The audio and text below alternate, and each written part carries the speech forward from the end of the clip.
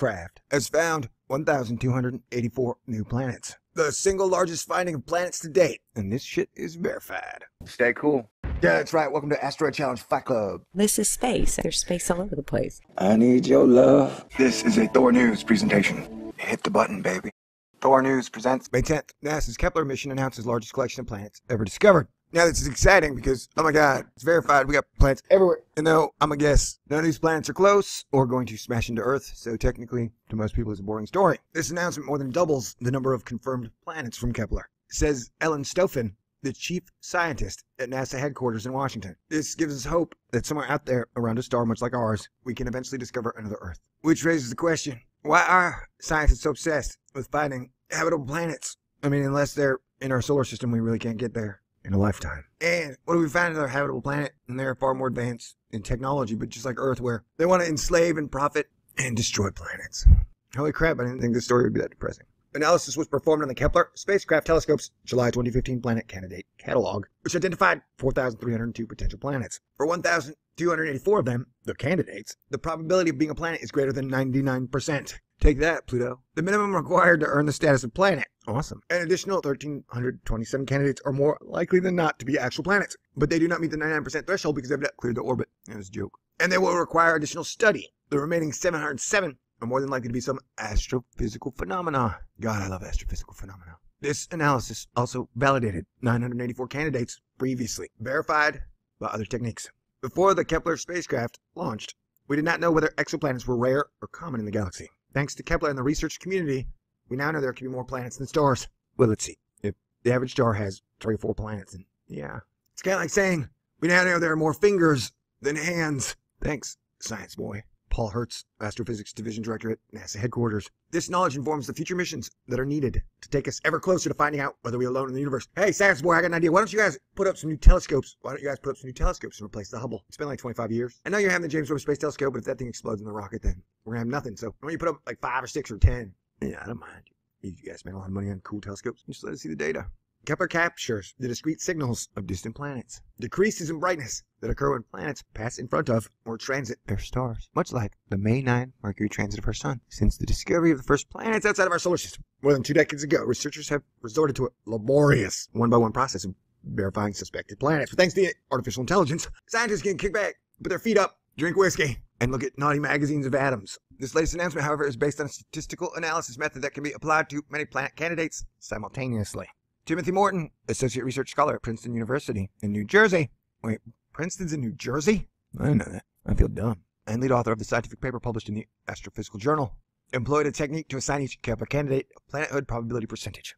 The first such automated computation of the scale, as previous statistical techniques focused on subgroups within the greater list of planet candidates identified by Kepler. Can I see like a chart? How many of these are gas giants? How many of these are gas planets? How many of them are gas dwarfs? How many of them are rocky planets? And I want to know more about the scientific phenomenon. Planet candidates can be thought of like breadcrumbs. Said Morton, if you drop a few large crumbs on the floor, you can pick them up one by one. But if you spill a whole bag of tiny crumbs, you're going to need a broom. This statistical analysis is our broom, bitches. And the newly validated batch of planets, nearly 550, could be rocky planets like Earth. Based on their size, 9 of these orbit their sun's habitable zone, which is the distance from a star where orbiting planets can have surface temperatures that allow liquid water to pool. Wait, Mercury has water. It's right next to the sun. Venus has water, and it's closer to the sun than Earth. Mars has water. It's far away. Pluto has water. It's far away. So like your whole water or habitable zone theory seems to be old, bro. Get with the times, bitches. Remember, bitches is a term like my brothers or my sisters or my people. It's a term of love. With the addition of these 9, 21 exoplanets are now known to be members of this exclusive group.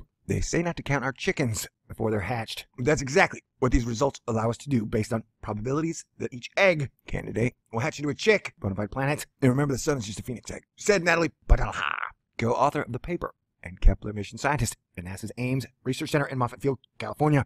Hey, where's that? Can I get an invite? Come down and ask you guys questions. I'd like to take Thor News to the next level and be more sciencey. Stick a microphone in your face and ask awkward questions. No, I'm just kidding. That would be awesome. Cool and stuff. Okay, whatever. This work will help Kepler reach its full potential by yielding a deeper understanding of the number of stars that harbor potentially habitable Earth-sized planets. A number that's needed to design future missions to search for habitable environments and living worlds. I want you to build the most badass telescope possible and get it done in like 3 years. You know, like this 21 years shit only science can get away with. Of the nearly 5,000 total planet candidates found to date, more than 3,200 have now been verified. And 2,325 of these were discovered by Kepler. Launched in March 2009, Kepler is the first NASA mission to find potentially habitable Earth-sized planets.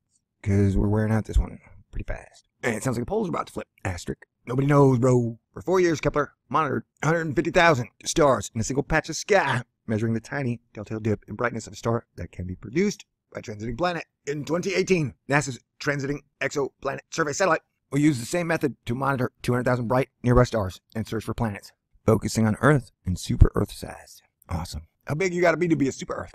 Because Superman was a normal-sized dude, he just had powers, you know? Supers are weird. Why didn't you say big Earth? Super.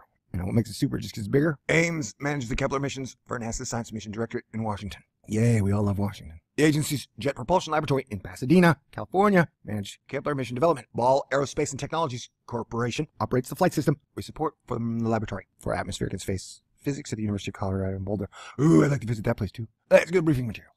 Hope I don't have to see one of those briefs. All right, we got a graph. Oh, this is going to be so fascinating. Are you ready to be excited? Let the excitement begin.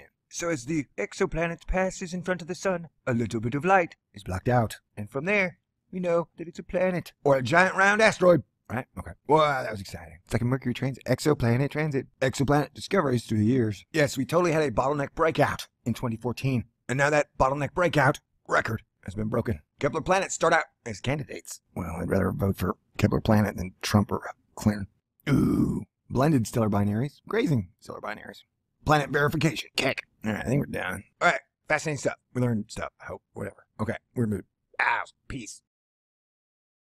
Well, hot dang it. Kepler, the planet-finding fool of a spacecraft, has found 1,284 new planets. The single largest finding of planets to date. And this shit is verified. Stay cool. Yeah, that's right. Welcome to Asteroid Challenge Fight Club. This is space. There's space all over the place. I need your love. This is a Thor News presentation. Hit the button, baby.